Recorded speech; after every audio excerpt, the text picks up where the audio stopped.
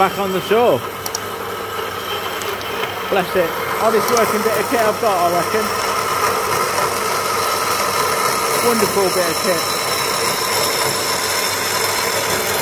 So, we're putting a bit of box section, and what we're doing that for is the third piece of the puzzle. Yeah, the fourth really. So, we've got the headstock in place. We know that's got to be where it is to give us the rake that we want and the ground clearance that we want, and the gap from the front of the motor to the front end of the bike and all that geometry. We've got the rubber mounts in place. They're spragged up, this bit of framework spragged up, look, can't go anywhere, bolted up, bolted to the engine. Happy days with the slugs in. We've got those snuff boxes, as they are now known. Thank you everybody, I agree. And they're plumbed up level, and we drop down from here and measure from the back of the jig to make sure they're all true. That upright was set using the factory swing arm, so we know we're good as far as that goes, the length goes. What I'm going to do now is place that bit of box section, if I can get it out of the fucking saw with one hand.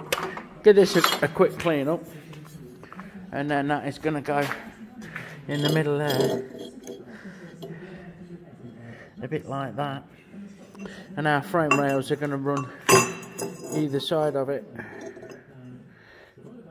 like that. So we need to give ourselves a bit of room, and we're going to we can bring off our uprights from somewhere around here. You know, it gives us a strong point, a platform if you will, to come back and up to these,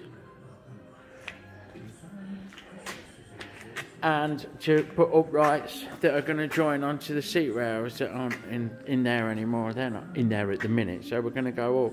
We're going to put some uprights that catch the seat rails that go down to the axle plates. Yeah. Right, now that's tacked in. The width of these rails are determined by the front mounts that we're using. So we've got that sorted, and we know that we need 2 bits of tube 21.5 inches long, and they're going to fill that span. They're going to go to here, go to about midway on this box, and then the rear rails will come down and kick across to join up with them. So 2 bits of tube, there she is, 21.5 inches long.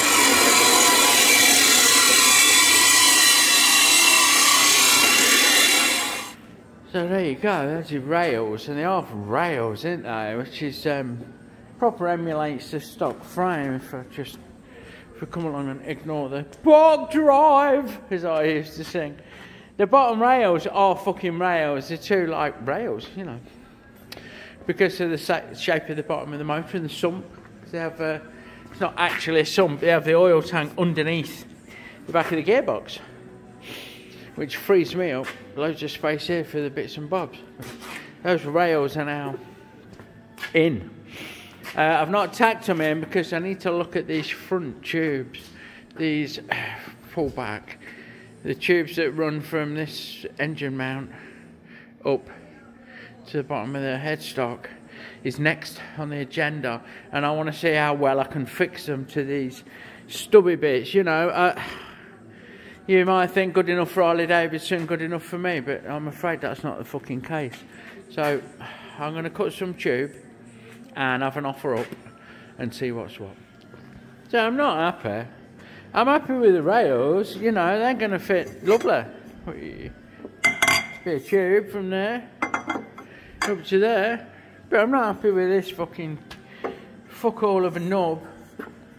So I'm going to drill it out to the largest size I'm comfortable drilling by hand, which will be, I don't know, fucking whatever size, and I'm going to make a slug that fits in the hole that I've drilled and fits in the tube that I'm fitting, so we can actually like fucking slug it like we have the bottoms, so we'll be proper beefcake when we get that in there. So I'm just going to struggle on, get the old Black & Decker sweating for a bit.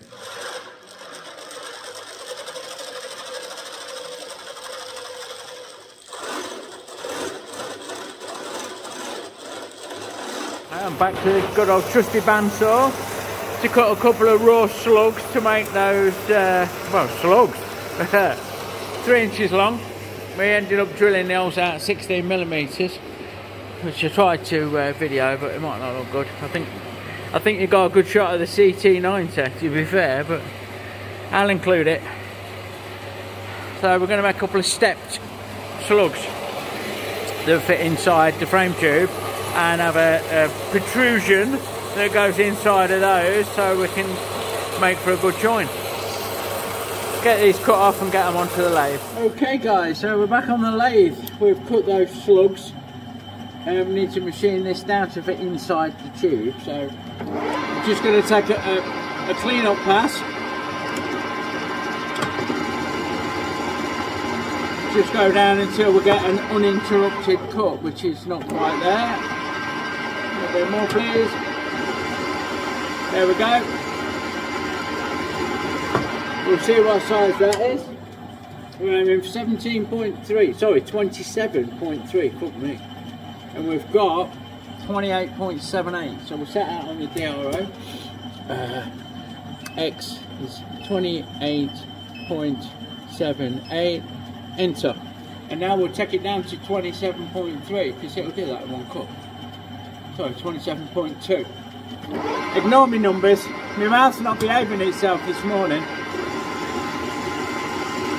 It's shitting cold in here though, so maybe that's got something to do with it, don't know. I've got a feeling,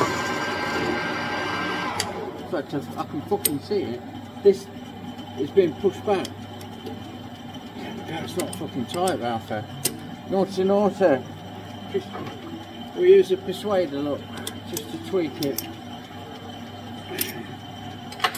Carry on. Make sure that, there we go, he's going to run off a little bit because he's moving in the chuck.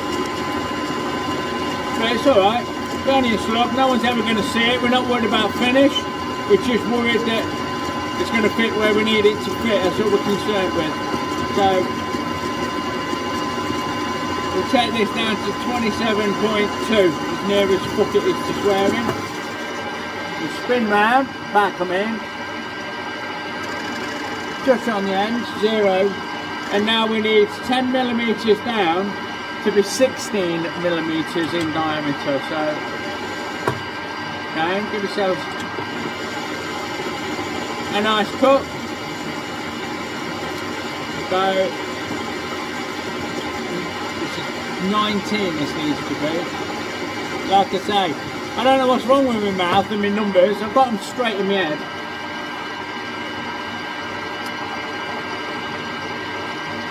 So, take another cut, and I'll keep chipping away at it, and join you when we're near with the size again. And now we're on a final pass down to 16mm. So we'll get that cut down. As I say, we're not worried about the finish, although it's not too shabby to be fair. And snug that up. Now we need to change out to a chamfering tool to give yourselves a nice clear chamfer on the bottom and a nice bit of weld prep on this end. Happy days. So that's that end done. I'm going to spin it around.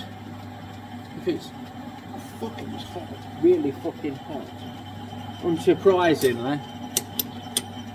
So we'll fucking undo it, spin it around. Ow. Ow, ow.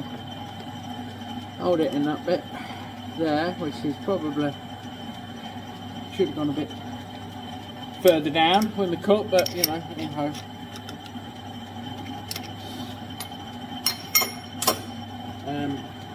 Machine this down to 27.2. So swap that tool out. Put this one back in.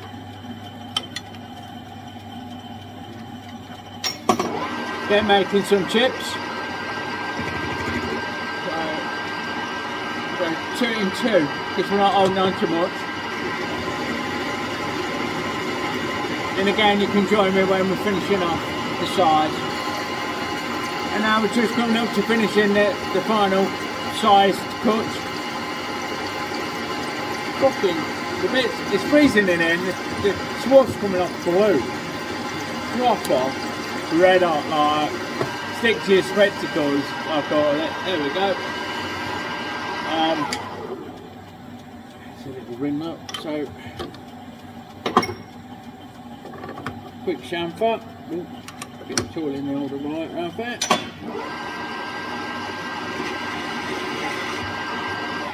Do. Now what I'm going to do is counterbore this end about 45mm long, deep, just so that we're not trying to weld into a fucking solid cold lump of shit like we've got. It can get us more penetration. It's all about the penetration, ain't it? Hey boys, speaking of which, a bit of lube on there. So, get a pilot drill in there, like so. Actually, it's a centre drill, not a pilot drill. Pilot drill guides as does a centre drill, but it's chamfered to take a ground centre to support. We use them as pilot drills, really. And I'm going to take this 45mm down with this 10mm bit, like so.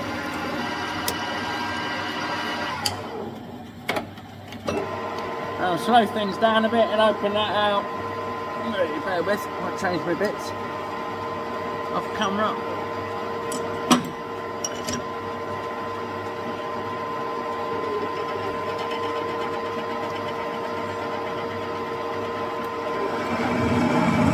And now we'll give that an open out.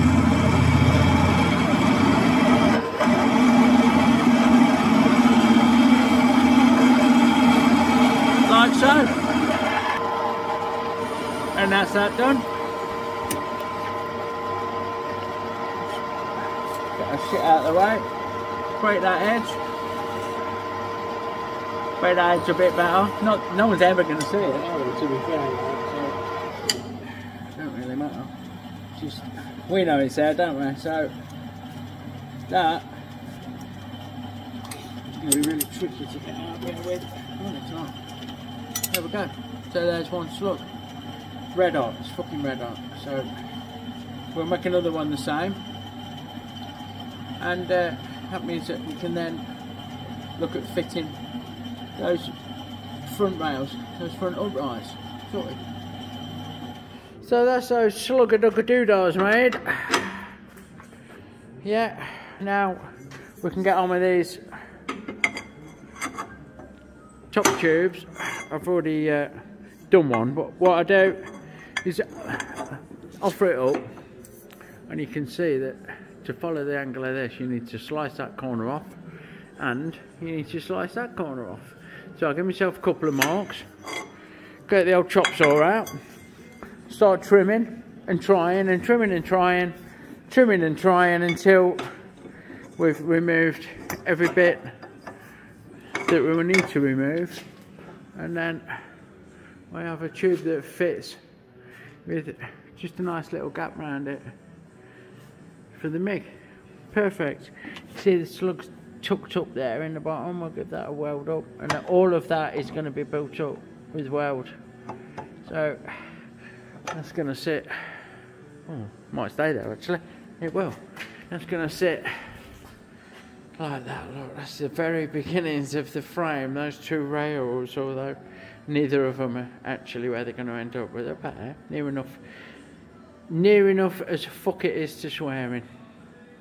So we're starting to get the cradle in, which is happy days. So, after much fettling and fucking about, we've got the this side done as well. So we're tacked up there, good stitch on there. Good stitch in there that you can't see, really. And there, slugs welded to the casting. frames welded to the slug, given a fresh start. I say that I might make that gap smaller, but I need to get in there to do the welding, and once it's all done it'll be gleaming. I mean, it goes onto a casting, so no worries. And the same on the headstock. Focus. There you go. So next up's the top tube, and the brace from the top tube. This, maybe this one, not sure, but that's the cradle done. So backbone-itis, like scoliosis. I'm back. Right. Here's your length of your backbone. It's a long bastard because we've got a long bike. So I trimmed that off, and I know without even fucking looking that I need a little scallop to go around the top cup on the bearing, on the top headstock bearing. And then with the help of the mighty Thor, well it's a mini Thor, I think it's number 2 or number 1. Third hand, got my third hand out, look. Top tube, same fucking thing. Mark it up, trim it. I'm not going for a kick in the fucking tube because I need clearance for the rubber mounts. There's loads at the back, it's only going to nod. We're having a pivot there, which will take a little bit of engineering. But we want a bit of room around the motor, and I've got scope for it, you know. We can drop the seat rails down a little bit from there, and it won't hurt at all. Not one fucking bit. So next is probably going to be this brace. Because I don't like doing them because it's such a fucking long cut to get them to blend into the backbone. But we'll get on. I'll get on with that. I'm going to have a brew. I'll go have a brew. Do that. I'll spare you watching me cut and trim. You've seen me do it enough in my videos. It's just me using these tools and that cut-off saw and that fucking bandsaw. So I'll get a bit of fucking 1.25 inches. Probably longer than that. Oh, I don't know. Yeah, longer than that. Out of me use again bin. There you go. There's a bit. Hold on. No. It's got some chewed up bits on it. Can't use that. Okay. I'll get a new bit off the fucking shelf then, won't I? And cut that in after me brew, and then it just leaves the arse end of the frame, really. You know. I'm really fucking tempted to put inch for supports. I've got to get off this here somehow because these are adjustable on the stocker, and it needs bracing on the edge steady, if you like. But it still needs to nod on them fucking rubber mounts. So yeah, I might put inch in there. Nah, fuck it, 1.25 inches. Chunky monkey, happy days. And there we have that. Another tacos in places. Try and get it in shot. There you go, it's alright, isn't it? Next up is the tubes, seat tubes. That's what's left really, pretty much, apart from the rear mounts and braces and everything else. Fucking hell. I get asked a lot about this shit. Here's what I do. I gauge.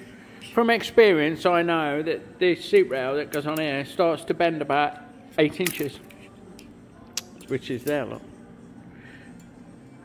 Then I measure back to where I want it on here, and come over to my bench where I've got my JD squared manual bender that I need to change up to 1.25 inches for this fat tubing. And I know, I want it 33 inches. Bend starts at 8, and I'm guesstimated 40 degrees. So what I'll do, I'll go and cut a couple of bits of tube, mark them, degrease them, mark them at 8 inches, set that 8 inches in the bender, and bend until we're at 40 degrees, and have a look. So that's what I'll do. So we've got a bit of tube with our 8-inch marked off. Yeah. And we fit it in bender. We line that mark up, which is going to be, fucking, come on, there, 8 inch. Right, we'll make sure that our indicator here is set on 0.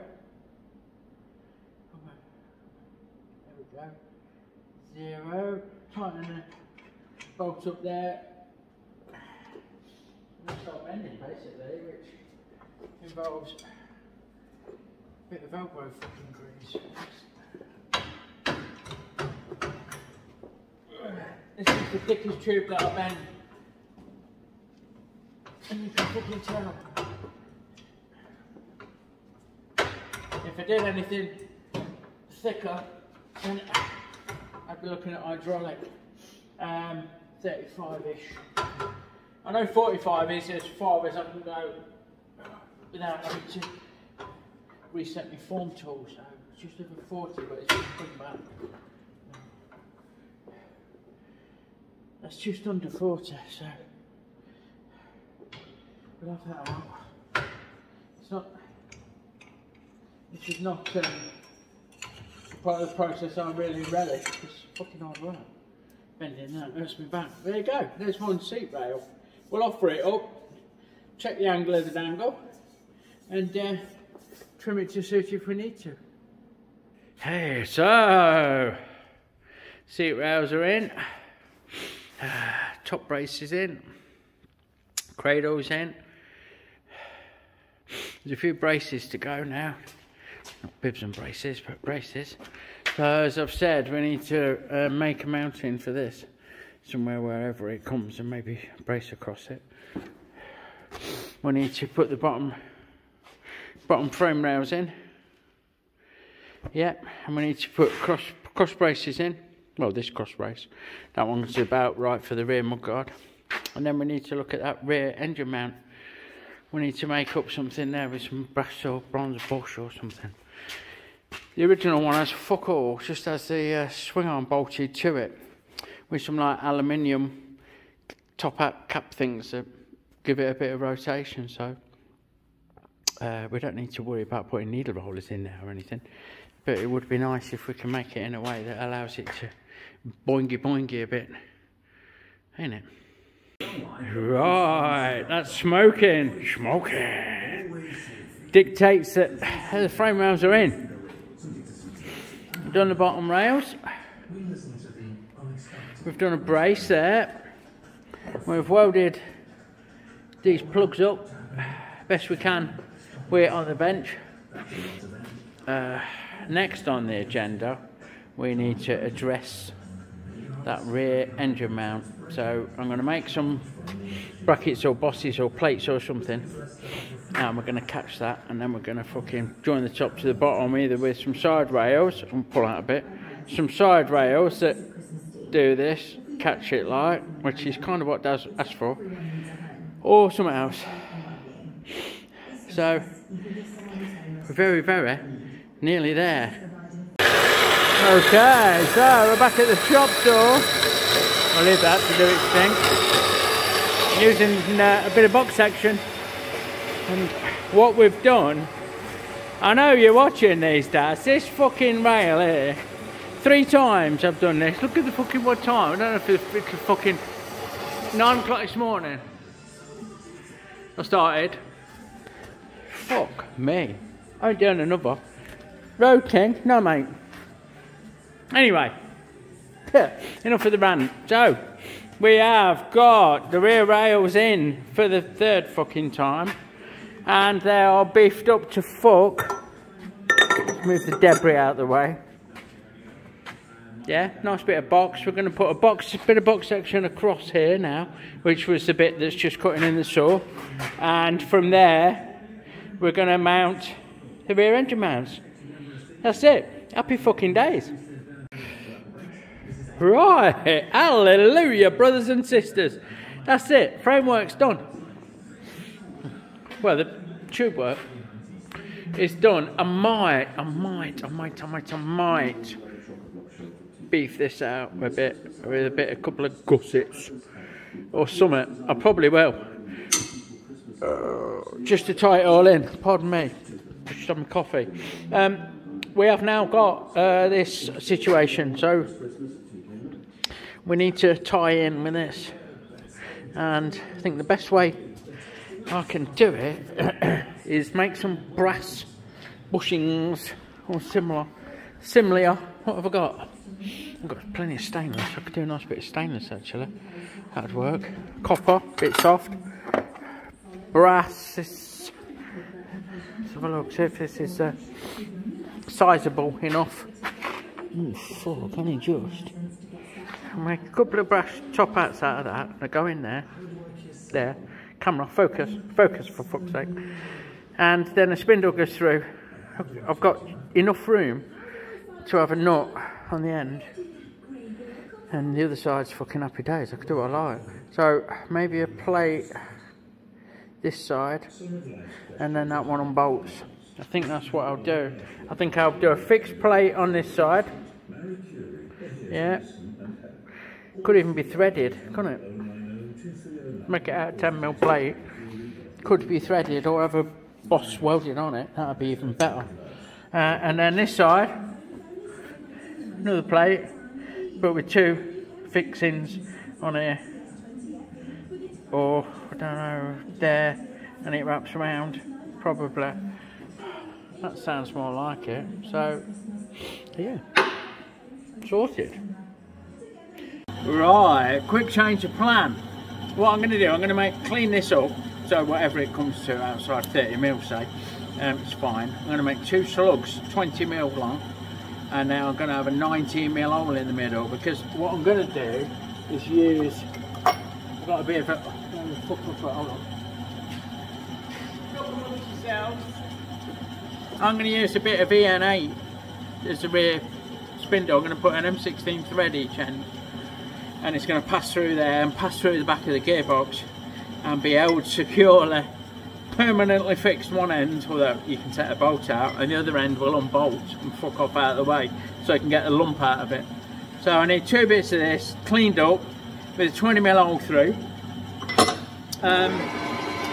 Sorry, 19mm hole through, 20mm deep. So let's get on. So we touch on and we'll just take a very slight cut, just a quick clean up. See how that goes. It's not clean, is it? Not enough. Not enough for our kid. A bit more then. Another 1/2 mil. See how that goes.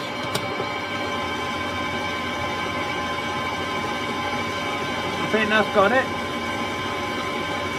I don't know, you know. No, there's still a fucking bit. Alright, another fucking bit then. See how that goes. There we go.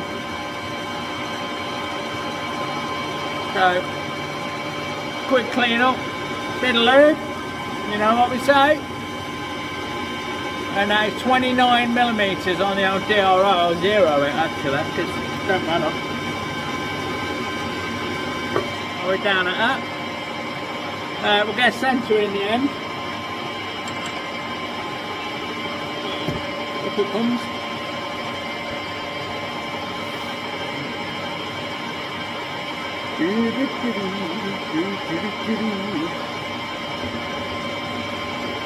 Bit of lube on there.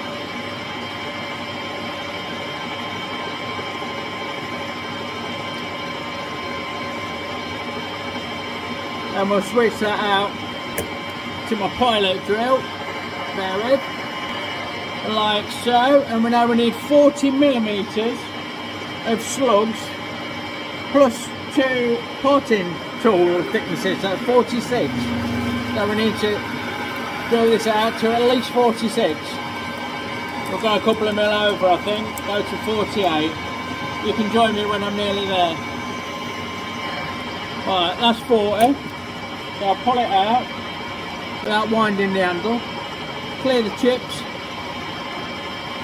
slide it back until it touches on, and we know we're still good at 40. So what did we say, 48? 2, 4, 6, 8, happy days. I'll switch that out now to 19mm, because we don't need a ringed hole. You know, it's an engine mount, so I'm sure 19mm drill will be absolutely fine. Okay, so we slowed things down a little bit. Found a 19mm fucking drill. 3/4. It'll do nicely.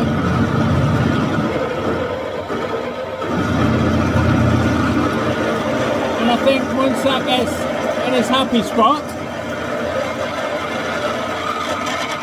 yeah, that's alright.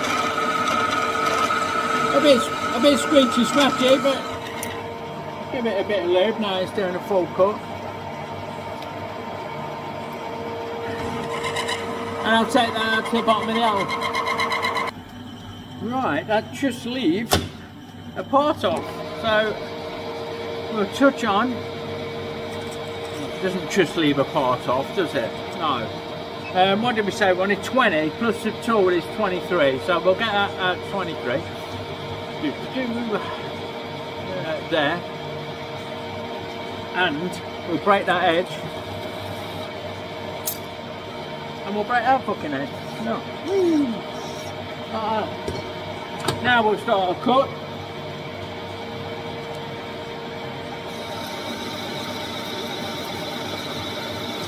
And we'll break that edge once I get enough to go up.